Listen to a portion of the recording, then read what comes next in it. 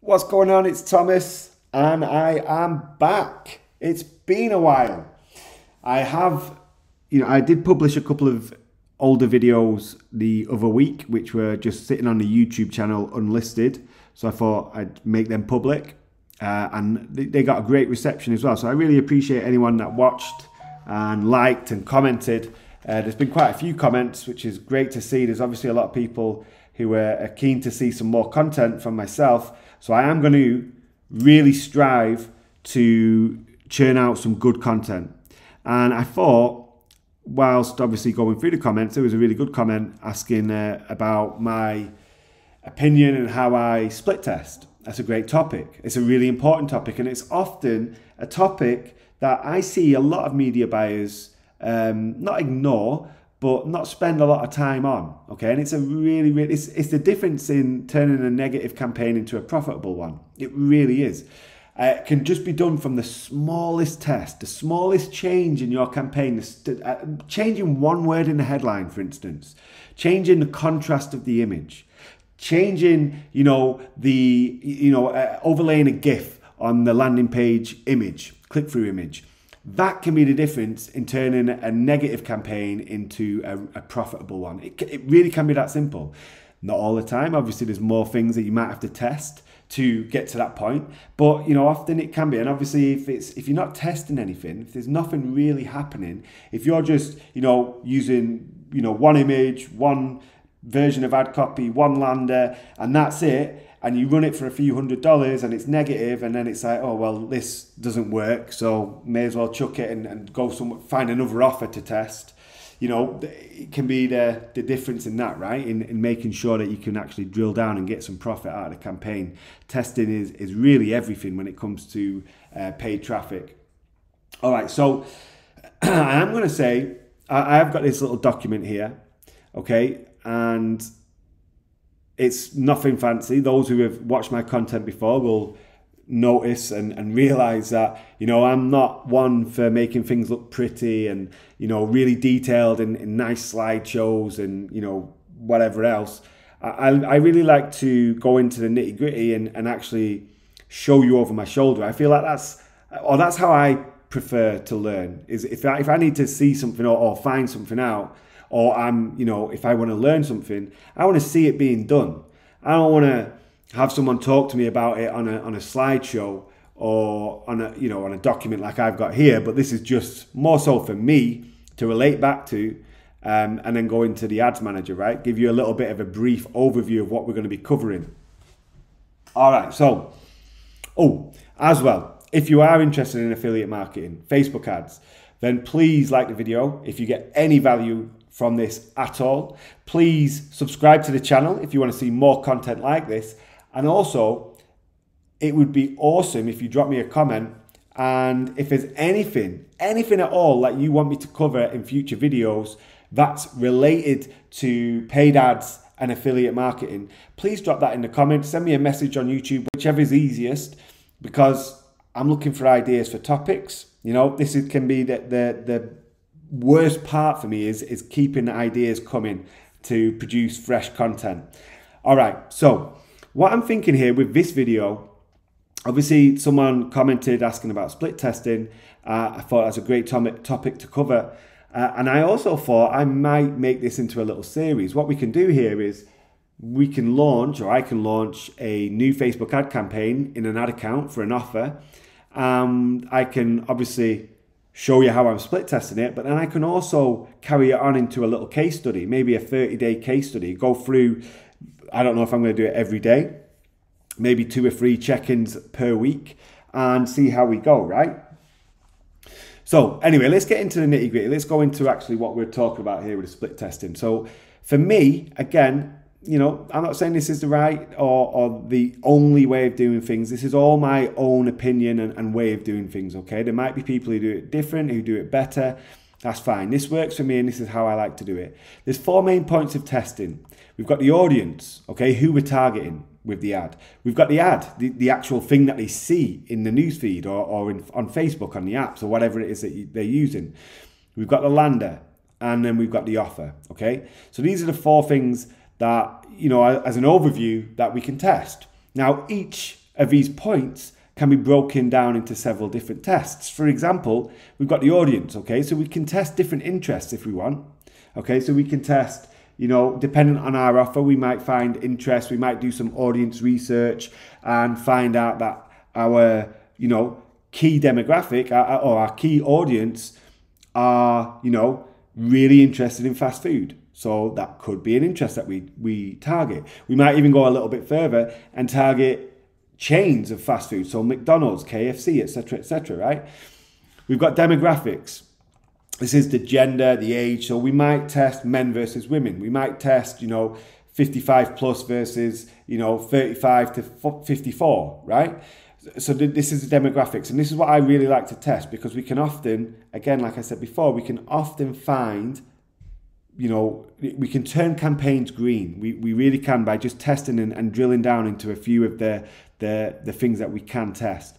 Then we've got data, and what I mean by data is customer data. So you might be able to get a customer list from the offer owner that you can upload and use a lookalike. Okay, you might have your own data on your pixel. You might have data from your Facebook page or comments on the ads, etc., right, that you can utilize and build lookalikes off of or retarget.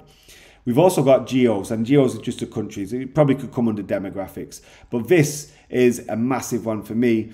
Once you start seeing where your, you know, where your conversions are coming from, if you're running international or you're running across several different countries, once you start seeing where the spend's going and where the conversions are coming back and where the ROI is, the return on investment, the profits coming from, that's when you can start drilling down and testing, segmenting countries if you want to, right?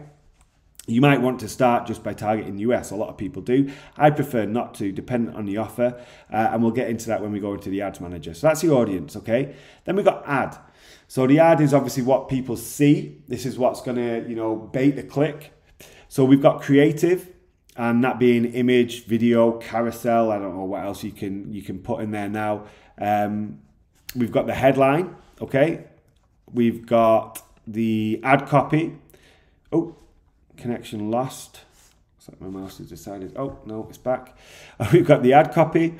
We've got angles, okay? Angles being, you know, the sort of positioning that you're coming from with the ad copy, right? So a certain angle might be, you know, a single mum, 45 years old with 2 kids, you know, and, you know, desperate to lose weight, hates the gym, you know, that type of thing. It's the story behind the ad copy, the angle where you're coming from. So obviously a really good target market for you there would be other single mums, other, you know, 45-year-olds, blah, blah, blah, right? And then we've got the hooks. And the hooks, what I count as the hooks is, you know, the opening part of the ad copy, the main emphasis, right? So, for example, a really good way of, you know, creating variations of ads, once you've found a winning ad copy, a winning angle, is just changing the first 3 lines, you know, changing the opening few sentences or few lines of the ad.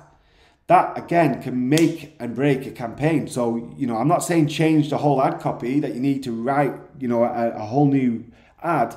You could just switch out a few lines, the opening lines. Remember, when you're going through Facebook, you can only see the first 2 or 3 lines of ad copy.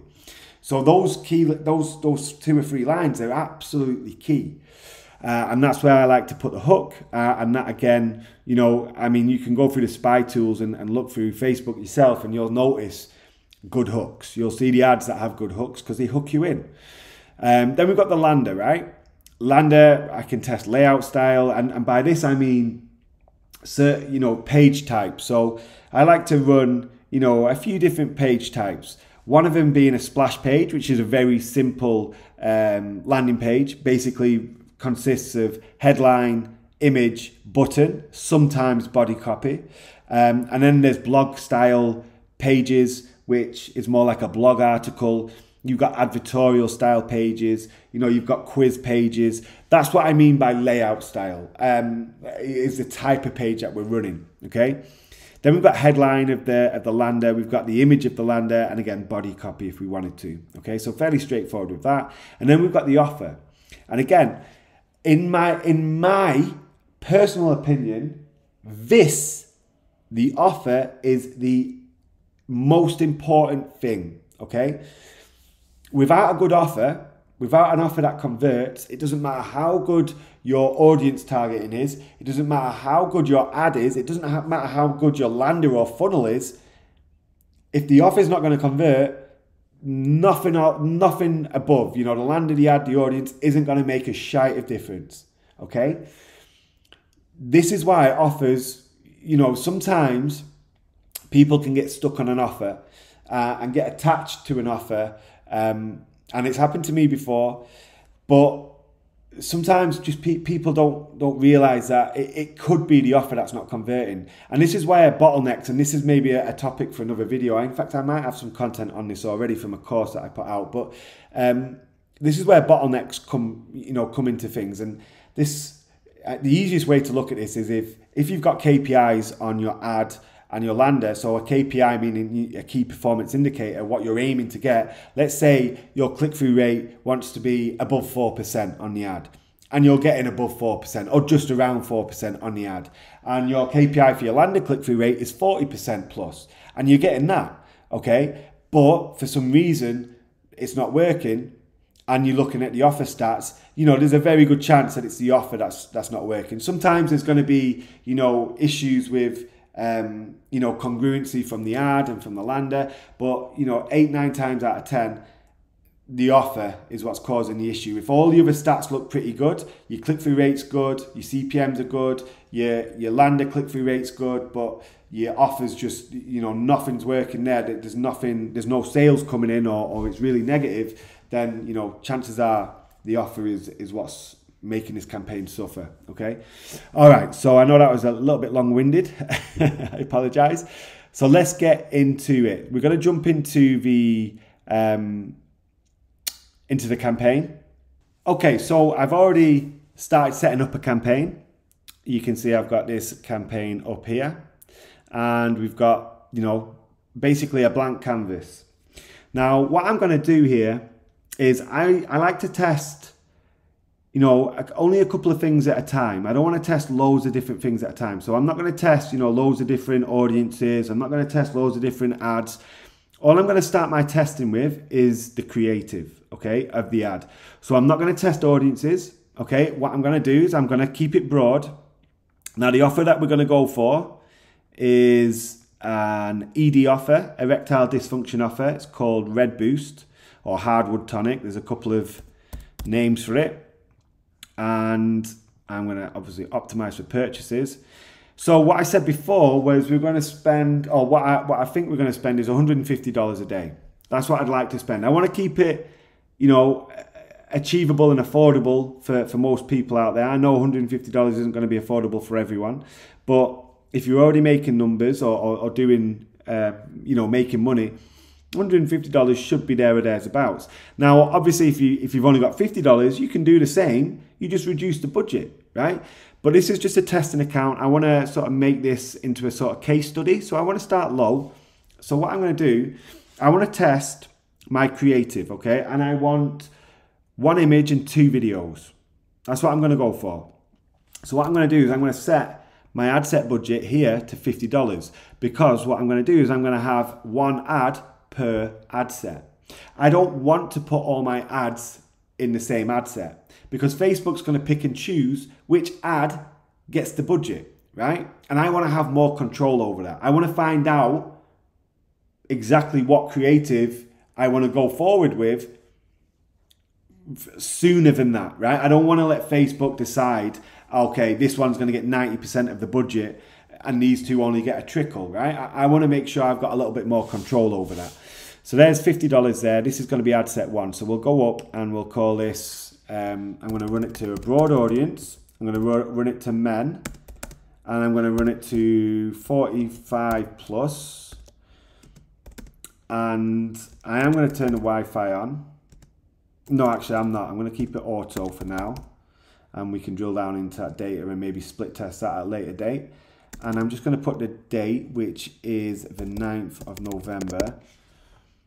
Okay, so again, for those that don't label, I really suggest you start labeling well, clearly, and dating as well. Dating especially, you want to know exactly what date things were launched and ran. so you can relate back to. If you get, 100 plus ad sets in here, it becomes extremely messy. So clear labeling, really, really important in my opinion. All right, $50. We're going to leave all this the same. And I'm not sure if I've already uploaded these audiences. We'll have a quick look. Yes, I have. So let's exclude the hardwood tonic customers and the purchases on the pixel. All right, now I am going to add some other countries here. I'm going to add Canada. And I'm going to add UK. And Australia. And New Zealand.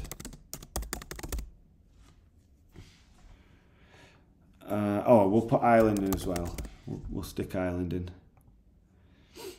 Again, a lot of the times for me, UK doesn't convert very well on diet, especially Ireland doesn't convert very well on diet either.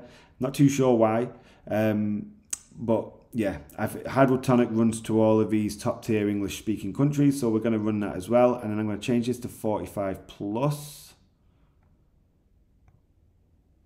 Change this to men. So obviously this is now turning into a little bit of a building a campaign lesson. I'll leave that as English, as all languages, sorry. All right, so automatic placements on, and that's about it for the ad set. So I'm just going to have, actually what I forgot to put in the name was what this is. So I might put, let's put, what we're going to run this on. Put it at the end here. So I'm going to put image 1 here. So this is going to be image 1's ad set. And then we're going to put image 1. We are going to put AC1 for ad copy and H1 for headline. All right, so let's scroll down and add an image.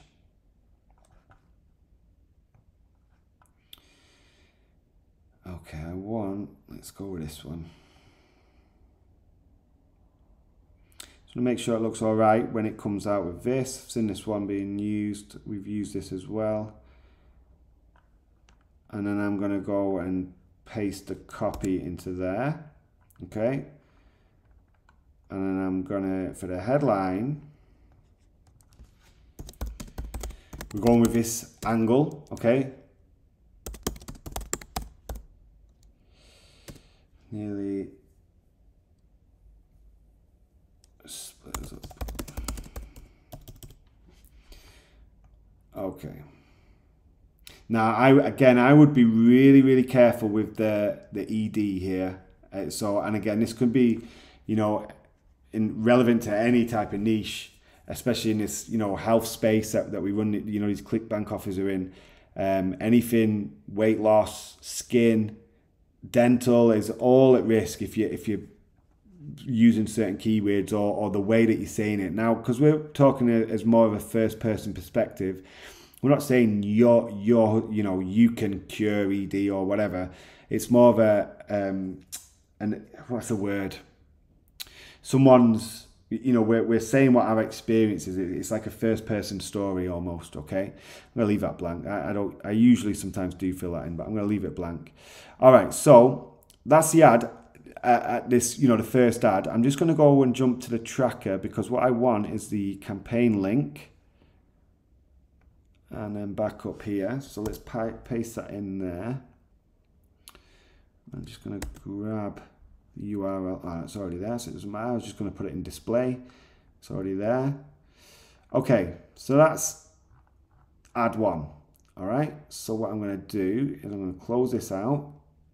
All right, so let's go and duplicate the ad sets because remember, I want to test the ad sets, the ads in individual ad sets. Okay, I don't want to have all the ads in one ad set because then I don't have the control. I want the control. So let's go and change this one first. So let's remove copy and then let's put video 1 and let's go to the ad. And again, let's change this to video 1. And then scroll down to the creative remove the image and let's add the video. So I'm going to go with this one. Just make sure it looks okay in the original form. It does.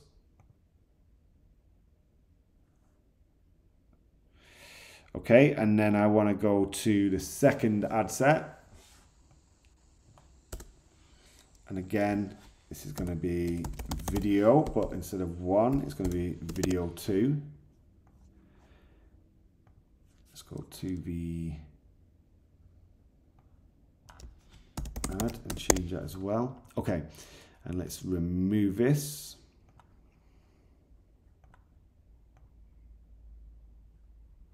And this one,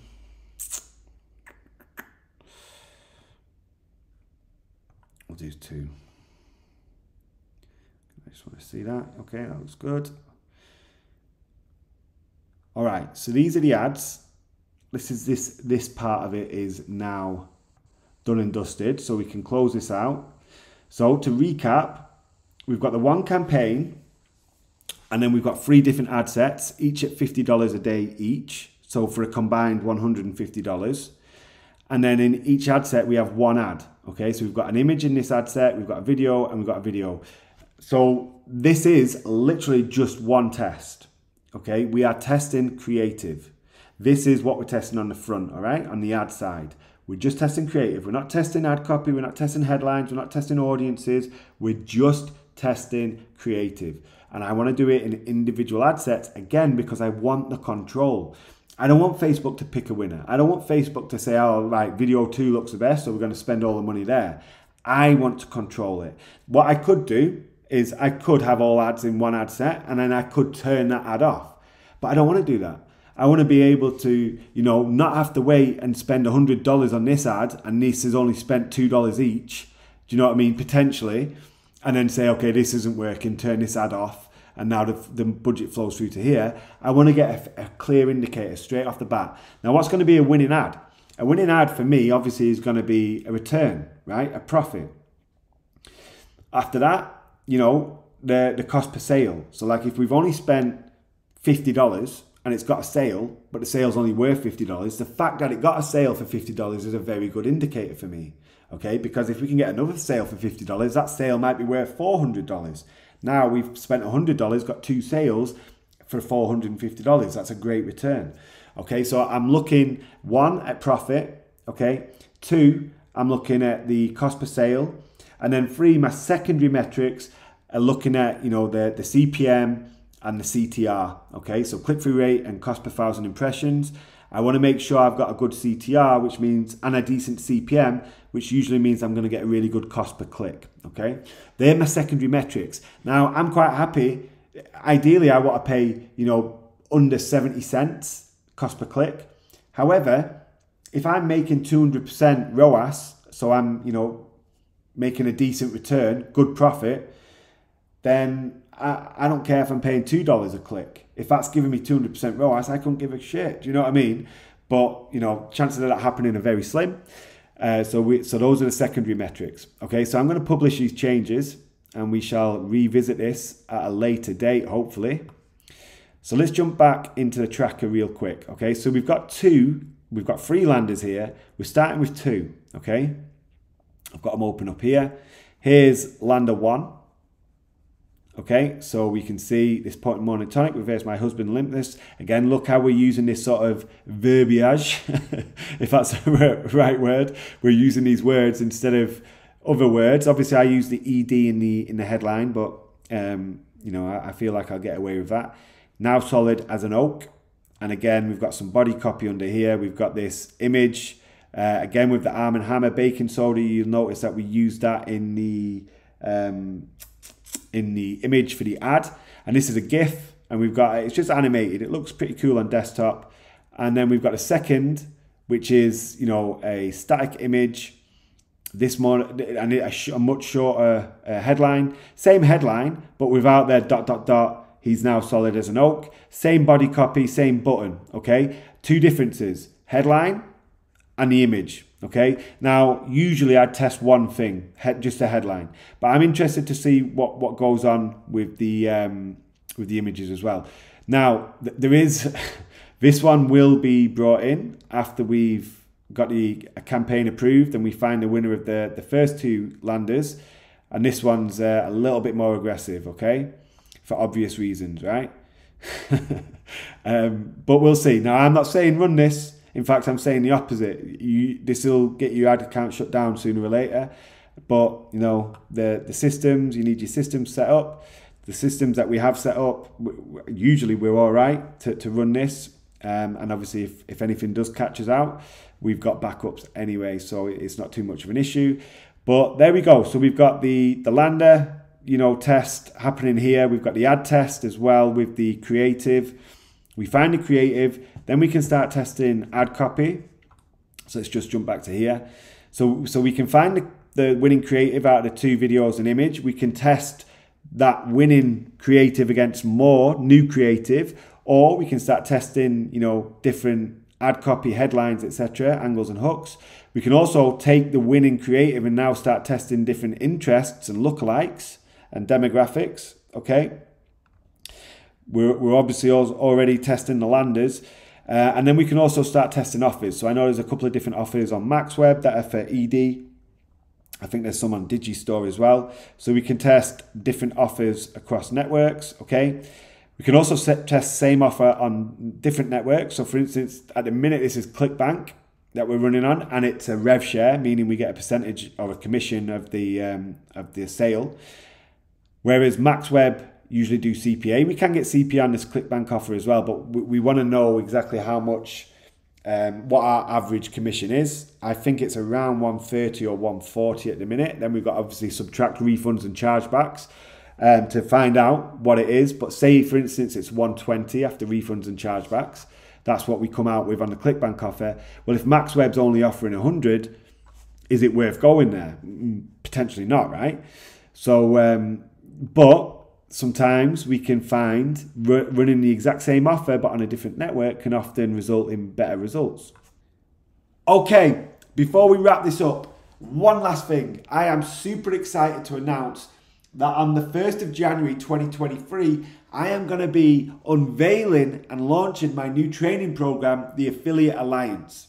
So if you have any interest at all in learning about the steps that I've taken and still do take on how I built a super affiliate business, if you are interested in starting as a beginner, if you're starting as an intermediate, if you're starting as advanced, there's going to be something in this for you, okay? So if you're interested in learning that about affiliate marketing, how to build an affiliate business, how to run Facebook ads, YouTube ads, and really scale an affiliate business, this is going to be for you, okay? So if you're interested in learning more, there's a link underneath the video in the description, which is going to take you to this very page. You can see the countdown timer counting down to the 1st of January at 9 a.m. Leave your name, leave your email. You'll be added to a waiting list. You'll also get access to a bonus case study, which is where I generated 185k profit in just 6 weeks on a weight loss offer. It's a good case study, breaks everything down, and is a little bit of a bonus and a thank you for signing up to the wait list. So if you are interested, I really recommend you sign up to the wait list. You'll be added to the email list. I promise I'm not going to spam you. I promise I'm not going to inundate you with tons and tons of emails. I will update you with new YouTube content when I post new videos. I will also update you with any updates on the course, okay? And obviously, as we approach the launch of the course, I'll be in touch both on the email list and on the YouTube channel. So if that's okay, if you're interested in that, please go ahead, click the link below this video, sign up to the waiting list, and I shall speak to you soon. Cheers now.